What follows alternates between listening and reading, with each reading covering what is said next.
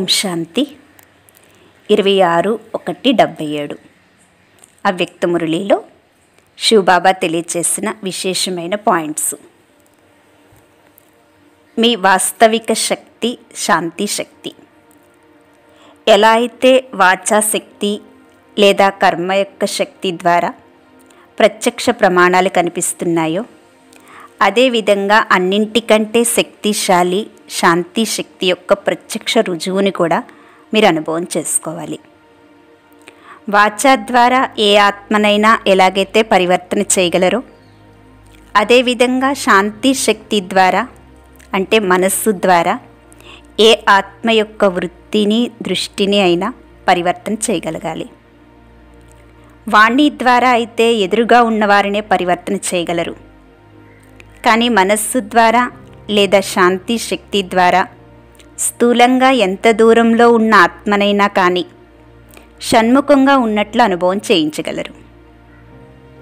ఎలాగైతే విజ్ఞాన యంత్రాల ద్వారా దూరదృశ్యం సన్ముఖంగా అనుభవం అవుతుందో, అదేవిధంగా శాంతి శక్తి ద్వారా దూరం సమాప్తి అయిపోయి ఎదురుగా ఉన్నట్లు మీరు మరియు ఇతరులు కూడా అనుభవం చేసుకుంటారు. దీనినే యోగ బలం అని అంటారు. కానీ విజ్ఞాన సాధనాలైన యంత్రాలు కూడా ఎప్పుడు పనిచేస్తాయంటే వాటి సంబంధం మెయిన్ స్టేషన్తో ఉన్నప్పుడే. అదేవిధంగా పాప్దాదాతో మీరు కూడా నిరంతరం స్పష్ట సంబంధం కలిగి ఉండటం ద్వారానే శాంతి శక్తిని అనుభవం చేసుకోగలరు. అక్కడ యంత్రాలకైతే కనెక్షన్ జోడిస్తే సరిపోతుంది, కానీ ఇక్కడ కనెక్షన్ అంటే సంబంధం. అప్పుడు అన్నీ స్పష్టంగా అనుభవం అవుతాయి.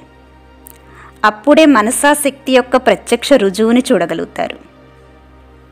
ఇప్పుడు మనసాశక్తి ద్వారా ఆత్మల్ని ఆహ్వానం చేసి వారిని పరివర్తన చేసే సూక్ష్మ సేవ చాలా తక్కువగా చేస్తున్నారు. ఆత్మిక శక్తి సగం పవిత్రత కలిగిన ఆత్మలే తమ సాధన ద్వారా ఆత్మలను ఆహ్వానం చేయగలుగుతున్నారు. అల్పకాలిక సాధనాల ద్వారా దూరంగా ఉన్న ఆత్మలకు తమ చమత్కారాన్ని చూపించి తమ వైపుకు ఆకర్షించుకోగలుగుతున్నారు. మరి పరమాత్మ శక్తి అంటే సర్వశ్రేష్ఠ శక్తి చేయలేనిదేముంటుంది? అయితే దీనికోసం విశేషంగా ఏకాగ్రత కావాలి. సంకల్పాల యొక్క ఏకాగ్రత మరియు స్థితి యొక్క ఏకాగ్రత కూడా కావాలి.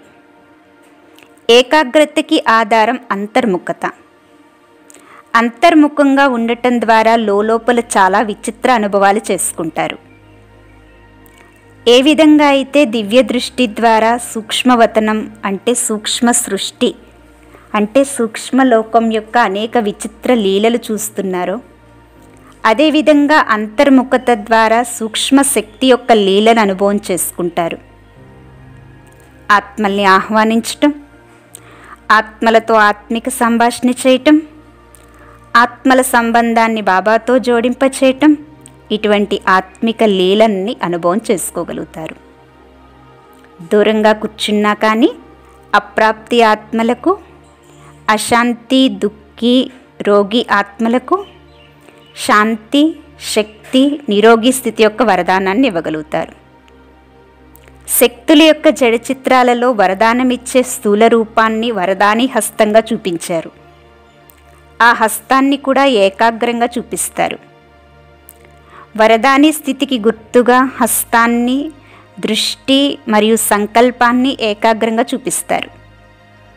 అదేవిధంగా చైతన్య రూపంలో ఏకాగ్ర చిత్తంగా ఉండే శక్తిని పెంచుకోండి.